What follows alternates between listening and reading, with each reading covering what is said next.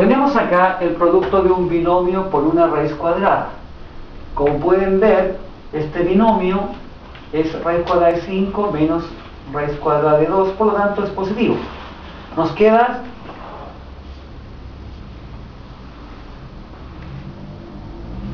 raíz cuadrada de 5 menos raíz cuadrada de 2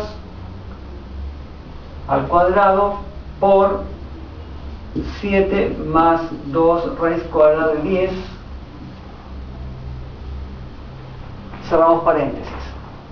Igual, aplicando el cuadrado de binomio nos queda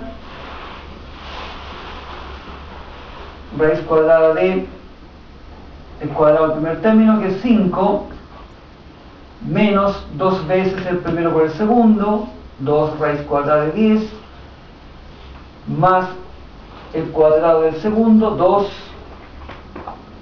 Todo eso multiplicado por 7 más 2 raíz cuadrada de 10. Acá a la izquierda nos queda entonces 7 menos 2 raíz cuadrada de 10. Y copiamos el otro binomio, 7 más 2 raíz cuadrada de 10.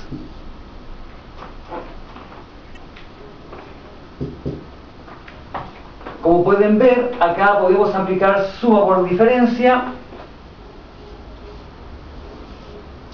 Nos queda cuadrado del primer término, que da 49, menos el cuadrado del segundo término, 4 por 10. Es decir, nos queda raíz cuadrada de 49 menos 40.